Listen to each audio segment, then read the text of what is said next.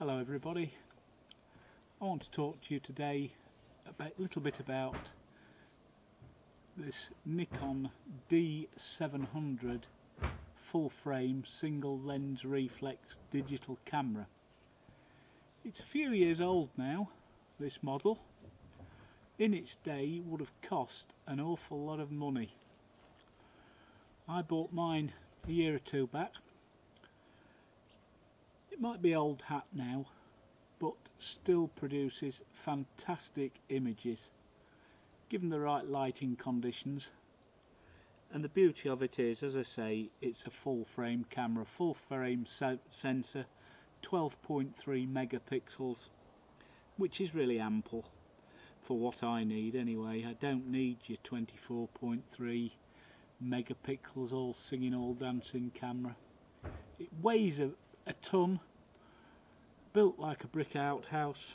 I've got the additional battery grip on this, which takes the EL4A battery, which gives you an awful lot of shots per charge.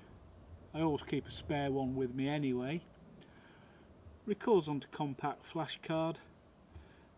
In this one I've got I think it's a, well, in fact I've got a compact flash to SD card adapter, so you can really put in what size SD card you like. So much cheaper than compact flash cards themselves. I think I've got a 64 gig in this one, which gives you an awful lot of shots for your money.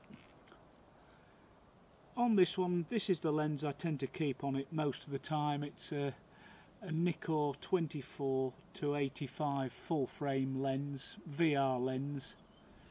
VR is quite important. You get 2 or 3 more stops of light from it.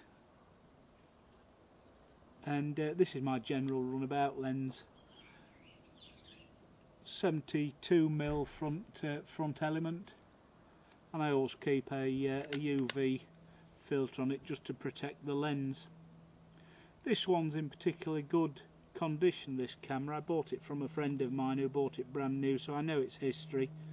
I always try and keep the protective shield on the back just to keep the screen scratch free.